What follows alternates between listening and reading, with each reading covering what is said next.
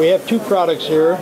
We have the Boeshield T-9, which is a protective coating lubricant developed by Boeing Aviation. It's been on the market for 20-odd years now, and it does a heck of a job. You spray it on metal surfaces.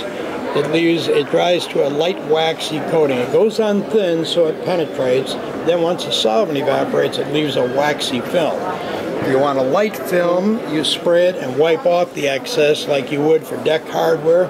Below deck, you spray it and just leave it. Electrical, engine, battery terminals, that kind of thing. This will give you about 6 months protection in salt water. Above deck, 2 to 3 months because you have a thinner film. The rust-free is for rust removal. You have rust like this, you spray it on, let it sit for a minute or so, and then wipe it back off. It'll take the rust off. If it's heavy like this panel, then you want to spray it and let it sit for a minute. Do a little scrubbing, a Scotch-Brite pad, and then wipe it, perhaps do a second application.